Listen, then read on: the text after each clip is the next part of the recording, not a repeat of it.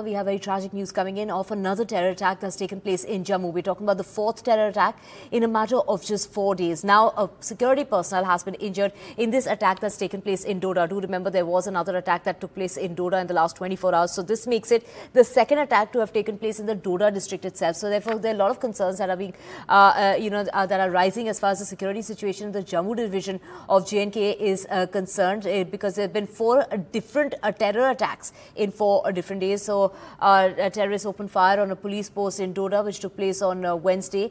And prior to that, an army camp was also attacked in Doda. An encounter has taken place in Kathua after the terrorists attacked a village, and 2 terrorists and 1 CRPF Jawan were killed in that incident. And of course, we also know of the tragedy that took place on Sunday when 9 pilgrims died and 33 others were injured when a terrorist attacked a passenger bus going to Vaishno Devi. We have Nazir joining us. Nazir, take us through the details of this 4th and the latest terror attack that's again coming out of Jammu, raising a lot of concerns regarding, this comes after 2 terrorists were killed just yesterday. Fears are that there might be many more or some more that are still hiding in the Jammu division. Well, this is something almost every day there are reports of attacks now for last 4 days, 4 attacks in 4 days, in a place where last thing you would think about is militancy. But now, every attack, militants are announcing their arrival in different parts of Jammu province, trying to send a larger message. Yesterday evening there was an attack on a police post in Gando area, Balisa in Doda district.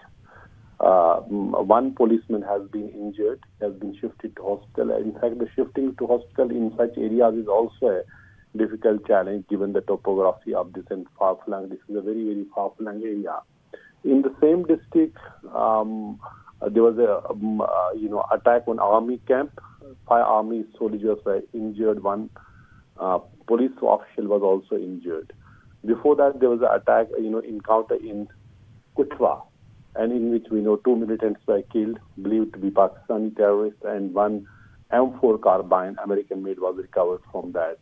Similar weapon was used on attack on a Yatri bus in Riyasi, in which 9 Yatris were killed, 33 others were injured after bus plunged into the gorge. So overall, if you see the militancy resurfacing in Jammu, not just resurfacing, but for the first time appearing in those areas which had never witnessed militancy in the past. Very, very serious security challenge. How government is going to deal with this? Police has said that it is an attempt to communalize, because Jammu province largely has mixed population. So they are trying to, play with the communal fault lines in this region. That's why you see Yatris were attacked. Last year there have been attacks on Hindu families in Rajouri.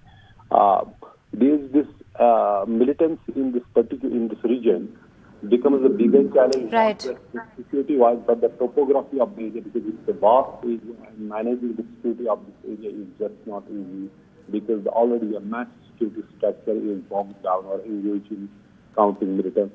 Right.